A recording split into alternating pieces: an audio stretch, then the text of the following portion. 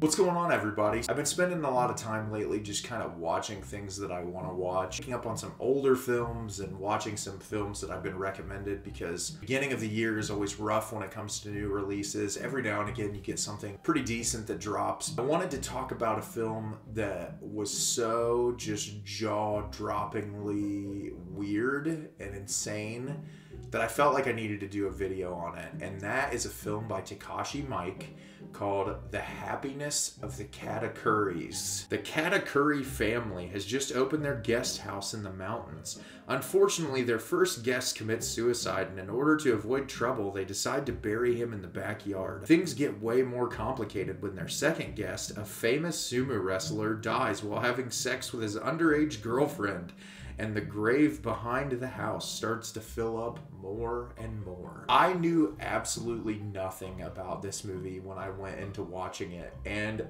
I think that was for the best. All I knew was about Takashi Miike. I had recently watched his film Audition, which I really enjoyed. It's a much more straightforward horror drama. It's very slow-paced, very methodical, but I enjoyed it. Reveal in the third act was really great. It's a very violent film. It also looks at some interesting subject matter, and so seeing that he was in charge of this film, I expected something along those lines. I did not expect a horror comedy musical with a dance number filled with zombie people. I'm really glad that that's what this movie was. A difficult one to discuss without being spoiler filled, so this whole video is gonna have spoilers about the movie if you want to go in and watch it blind. I don't think knowing about it would take away from it, other than the movie is very shocking. I'm gonna get into it now.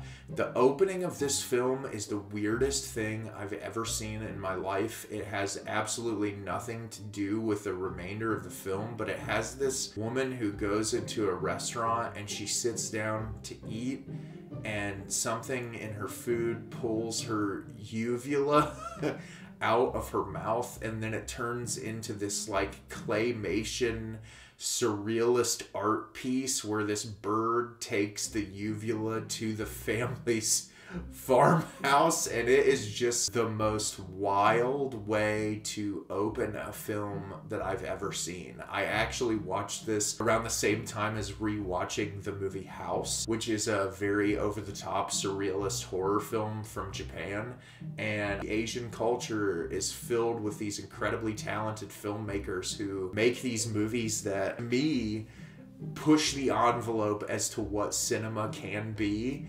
And I love that about especially Happiness of the Katakuris, where Takashi Miike takes every conventional trope that exists in horror and comedy and just kind of turns it on its head, where you watch this film and you're thinking to yourself, like, what American filmmaker would be able to go to a production company and get the money to create this type of a movie? Because what's really impressive is the production value in this. Some of it's like over-the-top hokey, like the way the zombies look when they're doing their dance numbers. For the most part, the attention to detail in the filmmaking and just like the over-the-top nature of it. There's a scene, each one of the family members in this, there's a grandfather, mother and father, and their son and daughter, and then the youngest girl, who probably at the time is like 5 or 6 years old, and the film is being told through her perspective, where she's talking about her mother and her uncle and her grandparents and her great-grandfather.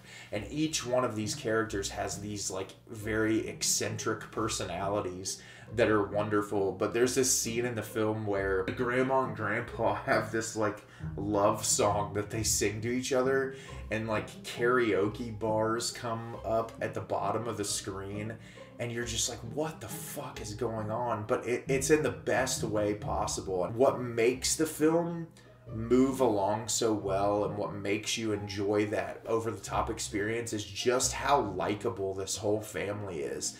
They all have their flaws, they all have issues to their character. That's what makes them so lovable. And I really love this grandfather who has put all of his time and effort with his wife into opening this like bed and breakfast essentially at their house, because they try to build it near this highway that's supposed to be constructed, but it's never constructed, and so they're just hoping that people stumble upon it so they could stay with them, and they can't get anyone. And then, as the description of the film says, everyone who comes and stays with them ends up killing themselves for some reason.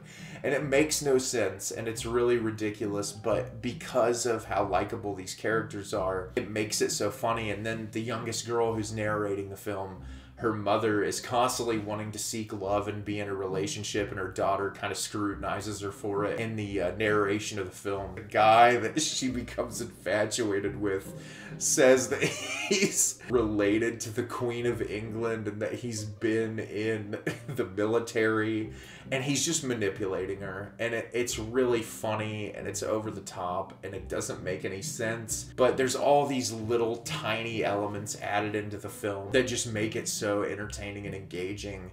When the family decides they just want to start dumping bodies because they're like, we don't want this bad press of like, hey, we just opened and somebody's already died. It's just, it's so over the top and ridiculous. It's really hard to talk about it in a way that does it enough justice.